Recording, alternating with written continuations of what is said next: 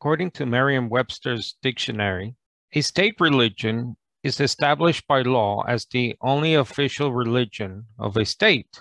I'd like to show you how the doctrine of the Trinity was first imposed by the government, not the church, and how it was first established under the penalty of banishment and eventually death. But first, a definition of Trinitarian Christianity, according to the Westminster Confession of 1646. So that is the belief that there is only one living and true God, and that there are three persons of one substance, power, and eternity. And this is called the Trinitarian Godhead. So what happened was that back in 380 AD, there was an edict issued by three Roman emperors, Gratian, Theodosius I, and Valentinian II.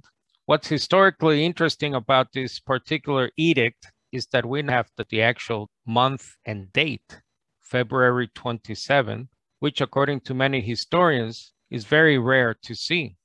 Now, the edict that was issued reads in part, according to the apostolic teaching and the doctrine of the gospel, let us believe in the one deity of the Father, the Son, and the Holy Spirit in equal majesty and in a holy Trinity. We authorize the followers of this law to assume the title of Catholic Christians, but as for the others, since in our judgment they are foolish madmen, we decree that they shall be branded with the ignominious name of heretics, and shall not presume to give to their conventicles, that is, where they gather, the name of churches. They will suffer, in the first place, the chastisement of the divine condemnation, and in the second, the punishment of our authority, which in accordance with the will of heaven we shall decide to inflict.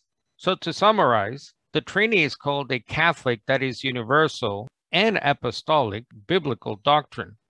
This is really the first time that we have an explicit reference to a Trinity, that is one God existing in three separate, distinct persons. It's also the first time Christians brand other Christians as foolish madmen and even heretics. It's also the first state crackdown on other churches that oppose this edict. And as you can see, the first time there is Christian on Christian violence. So there's belittling, banishing your opponent, and ultimately killing your opponent who called themselves Christians as well. According to the book, The Church and State Through the Centuries, the edict is the first which definitely introduces Catholic orthodoxy as the established religion of the Roman world. It marks the end of the 4th century religious controversy on the Trinity, occasioned by the Arian heresy, and calling forth definitions of Orthodox dogma by the Council of Nicaea 325 and Constantinople 381, which happened the following year. And just a side note, what's interesting about the 381 Council is that the creed that they came up with is really a rehashing of the Nicene Creed of 325, and it has no Trinitarian language that assimilates the language in this edict. Acknowledgement of the true doctrine of the Trinity is made the test of state recognition. The citation of the Roman See as the yardstick of correct belief is significant. Bracketing of the name of the Patriarch of Alexandria with that of the Pope was due to the Egyptian See's stalwart defense of the Trinitarian position, particularly under Saint Athanasius.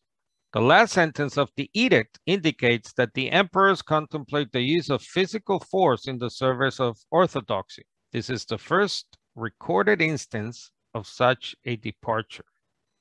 And the Roman state eventually made good on its threat when, in the 6th century, even the reciting of the Shema was banned in the synagogues as a denial of the Trinity. This is noted in the Cambridge History of Judaism, among other publications. As a result of persecution during the Byzantine period, guards were sent to the synagogue to prevent this recitation of the Shema because its proclamation of God's unity was thought to impugn, if only implicitly, the Christian notion of the Trinity. In John 16, Jesus prophesied, "They will ban you from the synagogues. In fact, a time is coming when anyone who kills you will think he is offering service to God. They will do these things because they have not known the Father or me.